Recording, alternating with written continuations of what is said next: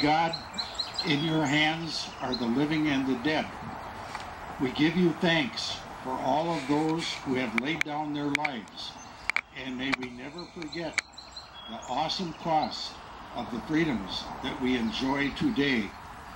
This day we also remember all those brave men and women who are serving or who have served this great country of ours.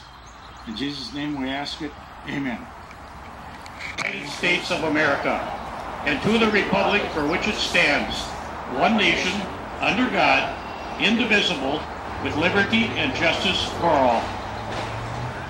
Gold Star mothers and fathers, spouses and siblings, they can still hear the voices of those that they lost. It is up to us to hear the voices of these families, offer our support, and express our highest gratitude. Whether the people we remember served in World War II, Korea, Vietnam, the war on terrorism, or any place in time in between, we say thank you for the freedom that you have given us. We are here because of you. God bless you all, God bless America, and God bless our fallen heroes.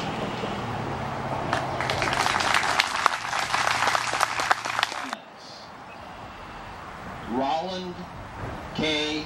Colby, Nathan L.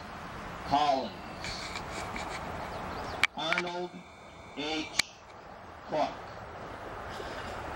Richard N. Sear, Dale A. Dallinger, George L. Daniels, Raymond E. Dodge. You know, we have 3 people from our honor guard that are on that list. We have 102 veterans that died in the county last year. And now I'd like to present Jim Diensto from the Monument Society here. He's going to give a short presentation on the monument for the unknowns that's they're planning on putting here. Jim? It's even a little part that you're here, and we appreciate that.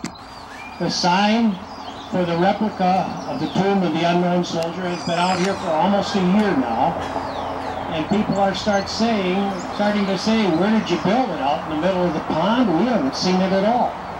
Well, the exact replica is stored in Madison. It was built by a group down there, and it will be brought up here in time. Money has been the problem.